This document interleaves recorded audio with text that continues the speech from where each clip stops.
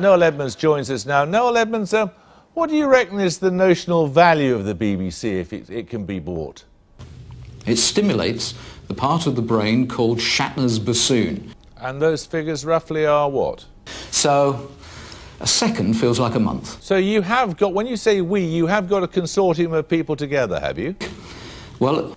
And who are these people? The Prague schoolboy who walked out into the street straight in front of a tram. Like-minded people, what a lot of, with the greatest of respect, lots of blokes with beards who present afternoon television programmes. What is it, these like-minded people? Sounds like a lot of fun, doesn't it? If you want to be part of the summer of death. Yeah, well, look, what would it be like under your consortium?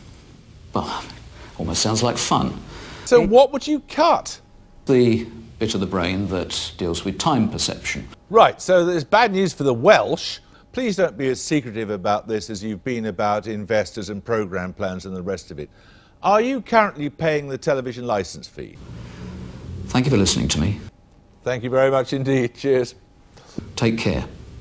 And I really do mean take care. Well, that's it for tonight.